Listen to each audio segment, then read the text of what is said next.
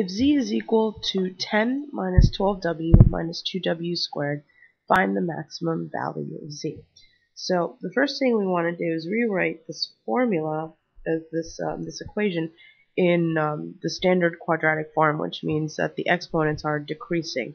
So the first term we want to write is negative 2w squared, followed by negative 12w, and then finally 10. And notice that this quadratic equation has a leading coefficient which is negative. And what that means for a quadratic equation is that it is the graph is going to be a parabola that's concave down, right?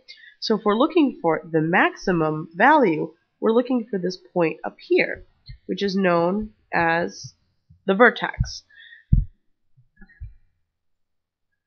And we know how to find the w coordinate of the vertex, but notice we want to find the maximum value of z. So we're going to need to find the z coordinate of the vertex at the very end.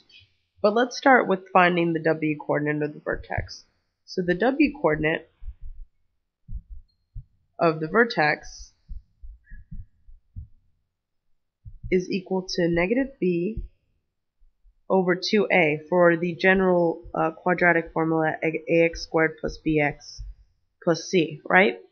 And in this case, in the case of our formula, a is equal to negative 2, b is equal to negative 12, and c is equal to 10.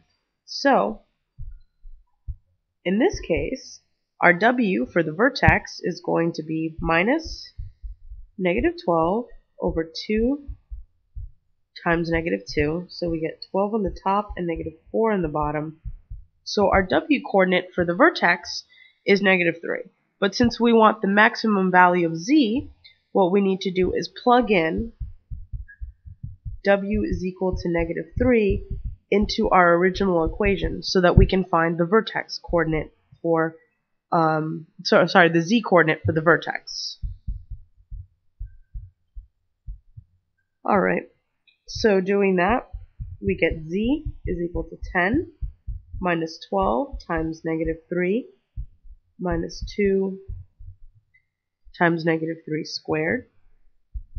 So z is 10 minus negative 36 minus 2 times positive 9, which is negative 3 squared is going to give you positive 9. So simplifying these signs here, 10 minus negative 36 is going to be 10 plus 36, and then minus 18. So we end up getting 28. And since that's the value we wanted to find, that's the maximum value of z, we want to say the max value of z is 28.